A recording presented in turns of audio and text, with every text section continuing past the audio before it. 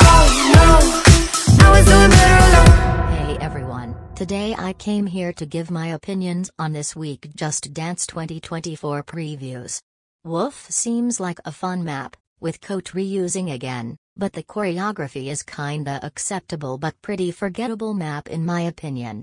The Wasabi Extreme version is 100 times better than the original, and the choreo is really hard but looks great. I just think the background didn't fit much. Makeba is already my second favorite Just Dance 2024. A lot of people don't like the song because it was overplayed at TikTok, but I love it and the map too. The visuals and choreo remind me of my favorite Just Dance maps. I'm Good Blue is a good map, it isn't something that special, but there's nothing bad in it. Dispeka is the worst preview of this week, the choreo is so disappointing, and I'm confused on why people say it's a masterpiece, and the visuals look a bit messy in my opinion.